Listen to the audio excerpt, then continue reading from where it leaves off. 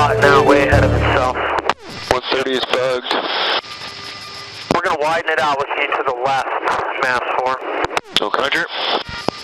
I can only have you for one drop. If I can get you for another, I'm going to take it. If not, then that's just the way it goes. Yeah, I've got to return for, I'll tell you later. I'm going to want to get your flaps. Final going down to 3400. Got about 280 heading. To what? 70? Landing gear. You're going to see the power lines out there, so just, you know, pop up a little bit. Landing Stay gear. to your right, you can go straight out, okay? Landing and then, gear. Climb up as you get out of the FTA. Landing gear. Got it. Landing gear. Landing gear.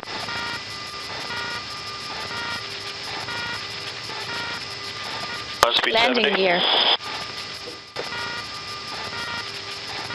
Landing gear.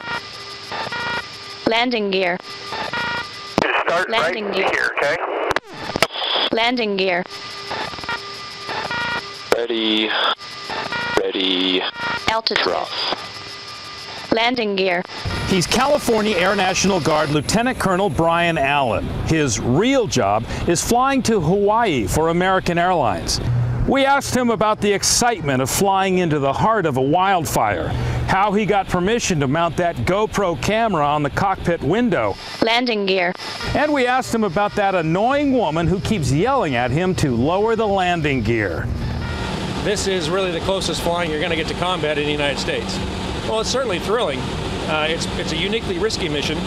We only take very select pilots and flight crew members to do the mission. Terrain. Ready. Terrain. Ready. Drop. Terrain. Too low. Well, the video it's unusual in that we're allowed to record it with specific approvals. Normally, most people aren't allowed to put cameras and things like that in the cockpit. Landing gear. Question everybody in the newsroom's asking is, can't you tell the lady that's warning you about the gear to shut up? Well, that's an interesting point.